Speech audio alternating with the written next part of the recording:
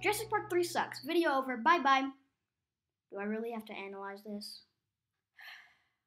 Crap. Jurassic Park 3 is the worst Jurassic Park movie yet. Its story is incoherent, filled with even more insane crap than The Lost World. I didn't think any movie could top the 12-year-old kicking a dinosaur out of a window level of insanity, but this kid survives on a dinosaur-infested island for 8 weeks!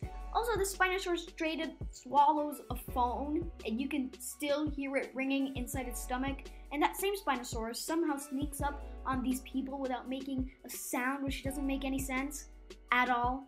And the pterodactyl scene. Holy crap, my brain hurts so freaking much. Well, at least Alan Grant and Ellie are back in this movie. But now I miss Ian Malcolm. Where's Jeff Goldblum, damn it? And of course, I'm going to talk about that raptor in the plane scene. Why would they do this scene? It makes no sense. It's the weirdest fever dream in a movie, besides that scene from Dumbo when they get drunk. Okay, this scene is easily the second weirdest fever dream in a movie. Alan! The characters here are no different than The Lost World. All the characters that weren't in the first one suck, especially Mr. and Mrs. Kirby. These two start shouting their son's name on a freaking megaphone in a huge dinosaur-infested island like the kid's gonna hear them. Not to mention they're attracting the dinosaur's attention. And one of the dinosaurs comes and eats this guy in the most iconic scene of the movie. The literal only good scene, besides the ending. Stop! Get the plane! We can't stop this plane! Oh my god! So yeah, Mr. and Mrs. Kirby single-handedly get this guy eaten by the Spinosaurus and are the reason why they needed to take off on the plane, which ended in a crash.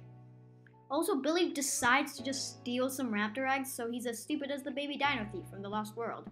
I don't know why at least somebody on the island just wants to steal the dinosaurs' babies. It's a really bad habit these characters have. When the raptors attacked the team because Billy decided to steal the eggs, Alan's solution was to blow on a horn to make a raptor sound, and that actually worked.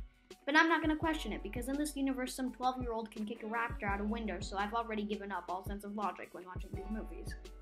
So that's going to do it for the video. This one was a pretty short video, but I'm uploading 2 videos in a day, so if you want a longer video, check out my Lost World Jurassic Park video.